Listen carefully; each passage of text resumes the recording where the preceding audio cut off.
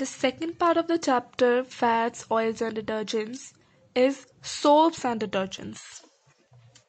Let us start with soaps.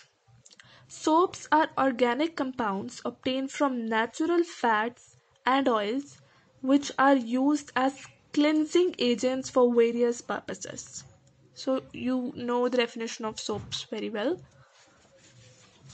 Firstly, ordinary soaps. Ordinary soap is a mixture of sodium salts of higher acids like stearic acid, palmitic acid, and oleic acid. It is obtained by hydrolysis of oils and fats by sodium hydroxide, and this reaction is called saponification. Example, this is a fat or oil. When we add sodium hydroxide, then glycerol is formed plus sodium salts or soap. This is called soap. These are called soaps.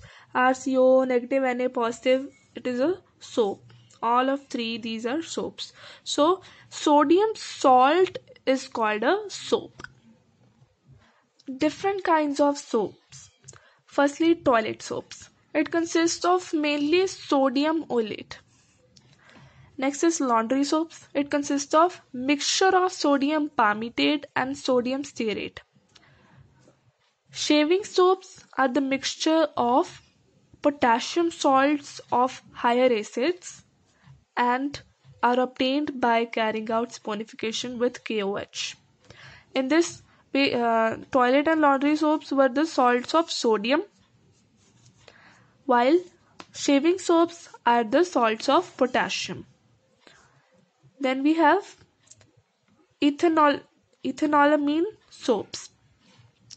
These are used in shampoos and cosmetics.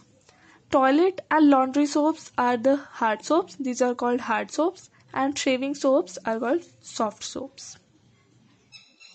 A soap molecule consists of a large non-polar hydrocarbon chain at one end, of which there is an ionic group. That means on one end, the one end of soap is non-polar hydrocarbon chain and the other end is ionic group. The ionic end of molecule is hydrophilic, that means water loving, water soluble, while non-polar hydrocarbon end is hydrophobic, that means water hating, or we can say oil soluble,